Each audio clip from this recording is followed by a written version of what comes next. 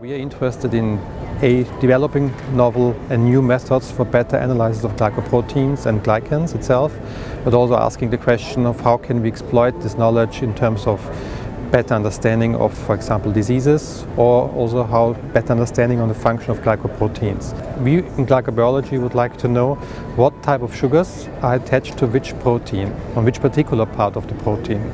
So with this new method, we essentially get the maximum of information on the composition of the glycans attached to a peptide, as well as the identity of the peptide, which provides us with the most information on which protein is in which way glycosylated. One part that we exploited in that context using synthetic N-glycopeptides was to identify the optimum fragmentation conditions for these particular type of compounds.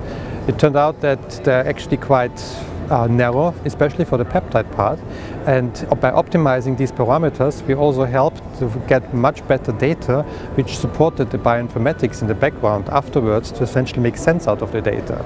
So with that approach we were actually able to easily identify glycopeptides in a complex sample in an automated workflow, which so far is possible, but still comparably time-consuming. So with this method in hand, we have now a lot of opportunities to look at the function of glycans on glycoproteins.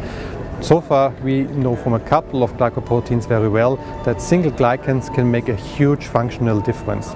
With this method in hand, we have the way of systematically mine the glycoproteome in a way that provides us with the opportunity to ask real biological questions in the protein-specific context. What we are trying to answer is essentially what functional role do glycans play on glycoproteins.